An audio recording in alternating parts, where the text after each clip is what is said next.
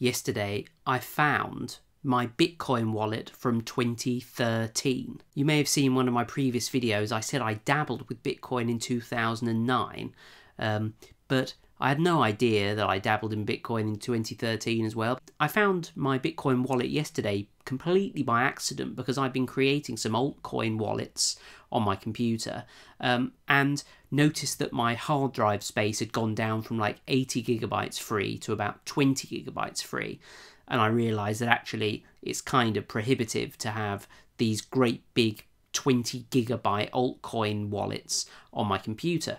So I looked up how to sort of find them, and I deleted a few of them that I wasn't using.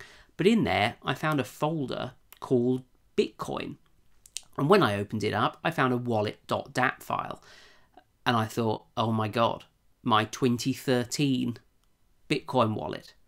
But how am I going to open it?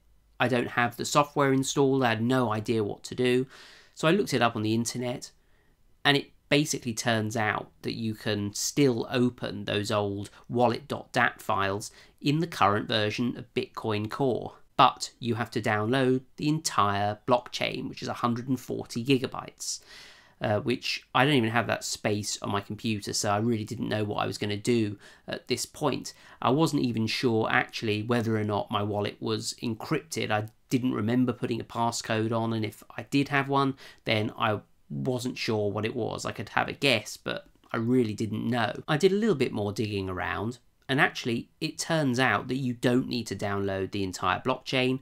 You can just use Bitcoin Core to get the private keys, I think they're called, or the Bitcoin addresses, and then you can put those into another, albeit less secure program. I use the special command in Bitcoin Core, and then I loaded those into Electrum, which is another Bitcoin wallet thing where you don't actually have to download the blockchain. Now, that wouldn't actually let me send from those addresses, but it would allow me to check them, sync them with the latest version of the blockchain, and see whether or not any of the Bitcoins that I mined were in there, or whether or not I'd received any random payments by accident or on purpose over the last, whatever that is, 5 years.